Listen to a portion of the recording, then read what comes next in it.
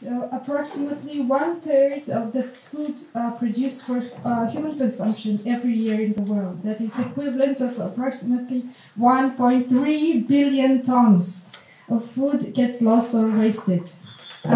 Approximately or more than 15 million tons of food coming from textile industry is produced in the world every year, and it is assumed that approximately 15% of the clothing, of the fabric that is meant for clothing ends up directly on the cutting floor.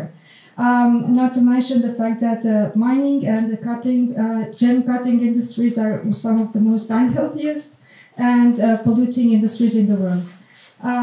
Bearing these premises in mind, I try to reconsider the notion of value and preciousness in fashion and jewelry.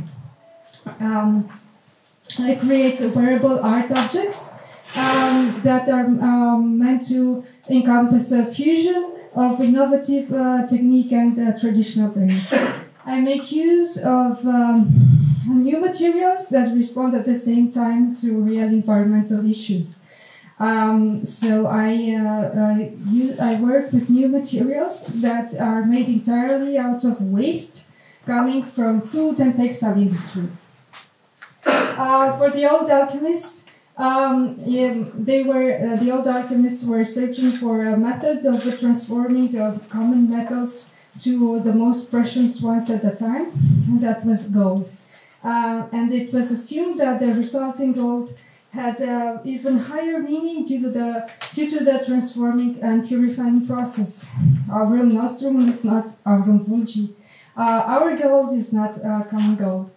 And my gold is not common gold, as I seek for beauty and meaning and value into something that is primarily residual and repulsive, that is waste.